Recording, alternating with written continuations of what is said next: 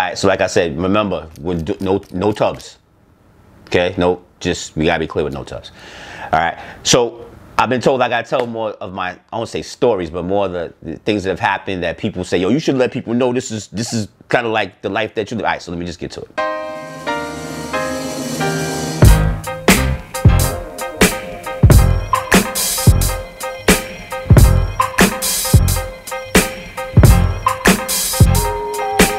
Industry rule number 4080.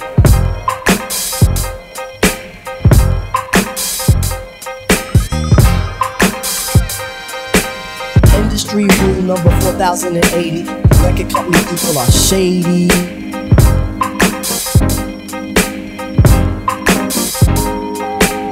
Industry rule number 4080. Record company people are shady.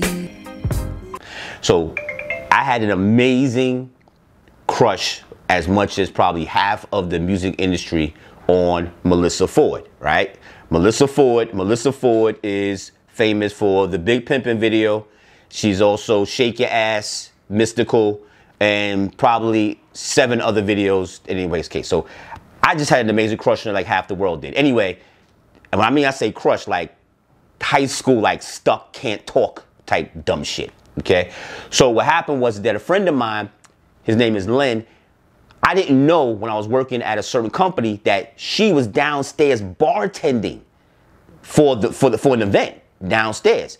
So I was like, yo, and he knew that I had a thing for her that was insane, right? So I said, yo, go get her and tell her that the A&R dude from a record company needs to see her right away, right? So he runs downstairs, he tells her this whole story, okay? She comes upstairs. I'm not even expecting her to walk into my office. So Melyssa Ford walks into my office, right?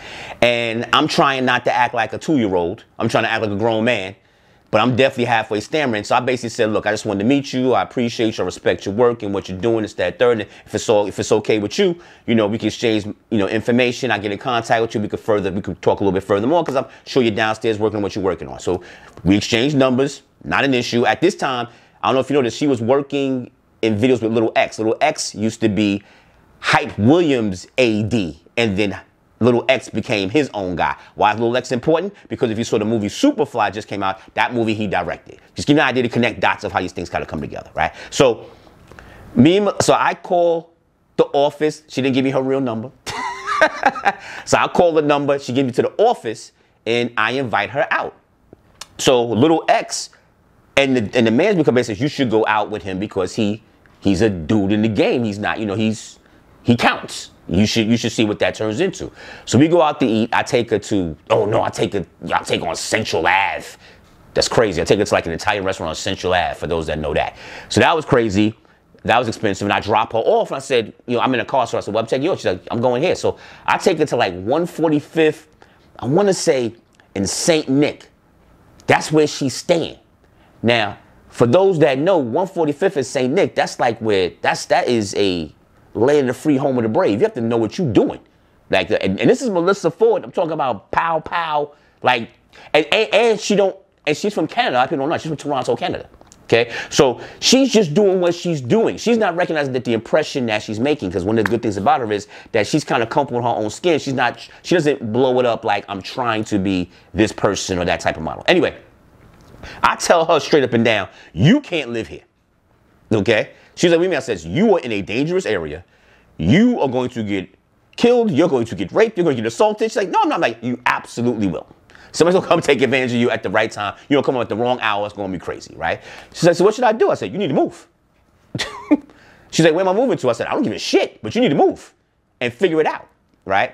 So she actually listened to me, and we ended up like walking and talking with her and helping out and this, that. She ended up moving to Park Slope. Okay, next spot, Park Slope, right? So this is how me and her became friends. Actually, because what happened is, of course, she spoke to her peoples about it. They kind of said, he's kind of right. He kind of should not be here on a consistent basis, right? So we became friends to the point of where, like, Melyssa Ford would come to my office and answer my phones at work. The staff would lose their mind. Like, you have this video girl. I remember I called her one that said, I need help with my phone. She came down to the office, answered my phones, like, for 2 days straight. And people were like, what's going on here? Who is this guy? I was like, no, that's just my peoples. And she held me down too. Like, she wasn't like talking to everybody. She's like, no, I'm here to help out Tally and take it done, right? All right, so I'm trying to remember how this came about, but it hit me like last night. So we had a bet. This is how we used to hang out, like we used to go to clubs and that type of thing. So we had a bet because the Sixers was playing the Raptors in the playoffs, right? And I think this might have been the first time the Raptors were even freaking good. Like Vince probably was still playing back then, type thing, right? So I was like, yo, you're gonna lose to Iverson. It's a wrap. You're gonna lose to Iverson. She's like, no, I'm not. So we made a bet. And I said, what's the bet? I forgot what the bet was for her. Okay? It might have been something like, I'm taking her shopping, some crap that I could not afford, right? Type of thing. I said, yeah, but if I win, I get whatever I want. And she actually played into it, not in an intimate way, but in a like, all right, let's see where he goes with this type of thing. Anyway, the Sixers beat the Raptors. She says, what do you want? I said, I want a tattoo. She said, all right. I said, but you got to pay for it. She said, not a problem.